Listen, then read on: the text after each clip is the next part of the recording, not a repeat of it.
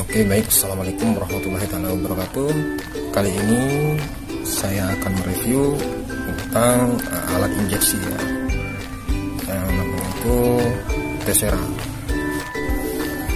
Alat injeksi ini sebenarnya adalah alat kecantikan dan saat ini digunakan sebagai anestesi lokal ya, atau pembiusan lokal ketika ada suatu tindakan sirkumsisi atau sunat.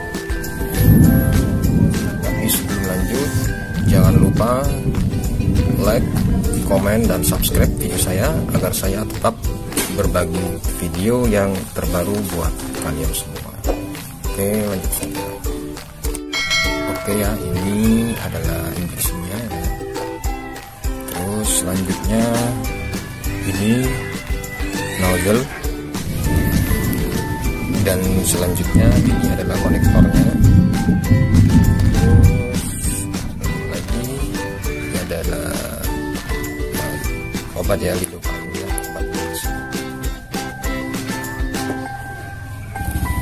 Dan yang terakhir ini adalah pompanya. Dan cara menggunakannya sangat gampang sekali ya. Kalian tarik saja alat injeksinya di pompa ya, tarik pompa saja ya. Nah, seperti ini. Jika sudah selesai di pompa, kalian atur lagi ya,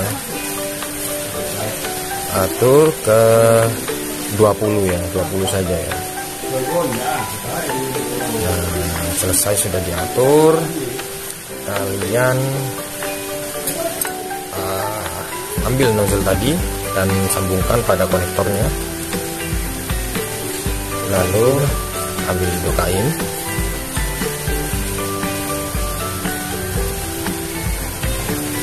ambilnya 20 saja ya, 20 saja ya.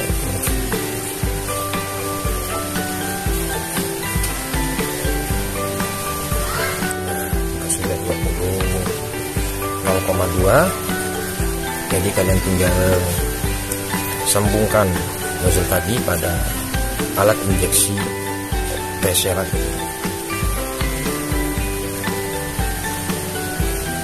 Nah, kita sudah seperti ini, tinggal kalian pencet tombol pada Thesera di atas ya. Kita akan mencobanya pada kain hijau ini.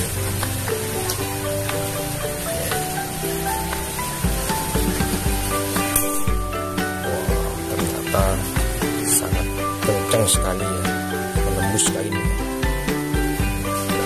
Jadi kalau ditembakkan pada area kulit, obat lidocain otomatis terserap pada kulit ya. Nah, seperti itu saja caranya.